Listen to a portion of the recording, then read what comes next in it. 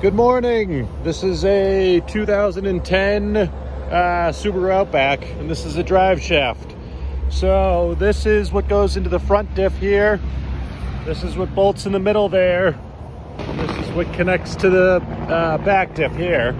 And this is going to be four 12 millimeter bolts. The nuts are going to come off and then the bolts come out the back. I'm going to show you underneath the car. These are both 17s, and the whole thing, there's a heat shield that goes over it. The heat shield has 4 bolts, which are 12 millimeter. I'll show you that when we get in there. These are the U-joints, and on these ones, they can't be replaced. I don't even know if you can replace them on new cars at all now, but older ones you could. Let's go into the car. It's loud and hot this morning. All right. So here's the new quotes used drive shaft, which is right there. It's above the exhaust. This is the heat shield I was talking about. 1, 2, and then 3, and there's another one right there. I had to put a small ratchet in there as opposed to a gun because the exhaust blocks it. You can take those bolts back there and move it a little bit, but I'm working laying under a car as opposed to on the lift. So here, if you can see, that is where it goes in. The shaft goes in.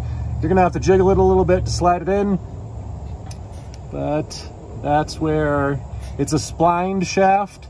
So you jiggle it a little bit and it'll eventually go in. That's where the shaft is. This is awesome quality, huh? And this is the 2 bolts. There's one here and there's one on the other side that bolted up in the middle. Then it continues on there. Goes over the exhaust, and that's the end of it right there. And that's going to be the 4 12 millimeter, I believe, nuts on the other side of that. They have lock washers on them. You're going to have to either chock the tires or taking them off's easier. You can use 2 12 millimeter wrenches. You can't fit a socket in there, so it's just kind of a pain, but you can use the 2 12 millimeter wrenches and use one as like a stop and loosen them.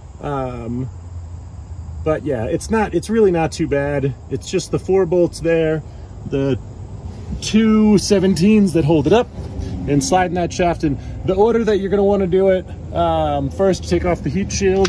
So close to this because I'm laying under a car.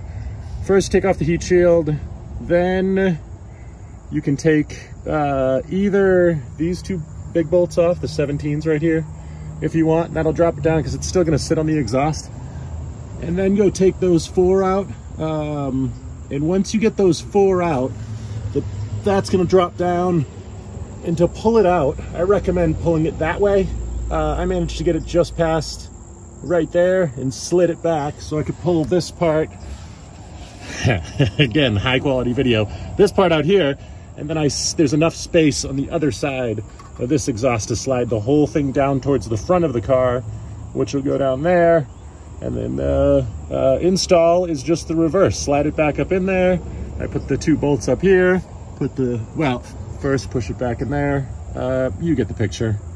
You can do it. It's an easy job, just over explained, and laying on the ground, it's really close cameraing. So, but you can do it. Stay cool. Have a great day.